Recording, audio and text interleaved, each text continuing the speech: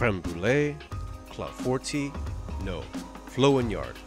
This is a traditional fruit flan from the south of France, but today we're going to make it with a twist. We are using nectarine, and we're also going to caramelize the top.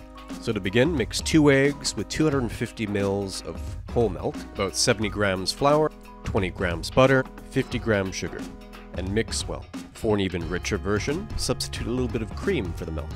So buttered tart pan, we're using 3 nectarines, and I'm going to keep these in fairly big slices. You also want to avoid using nectarines that are too ripe.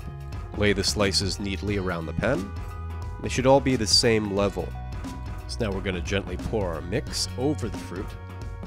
So we don't want to completely cover the fruit, but we want to cover most of it. So for a FLAUGNARDE about this size, I'm going to cook it about 30 to 40 minutes, preheated oven, 120 degrees Celsius, or 248 Fahrenheit. All ovens are a little bit different, keep an eye on it, may be ready a bit sooner or a bit later. Once your FLAUGNARDE is cooked, let it cool, portion, and sprinkle some white sugar on top. So this part is not traditional, but I like it. So we're just going to caramelize the sugar with a blowtorch. So just keep going around, make sure you get all of the edges.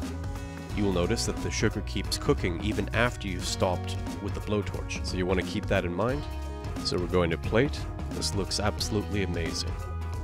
You can serve this on its own or with some whipped cream, a fruit coulis, something like that. Today I'm just going to add some powdered sugar and just keep things simple. This is so good on its own, doesn't really need much help. Look at that.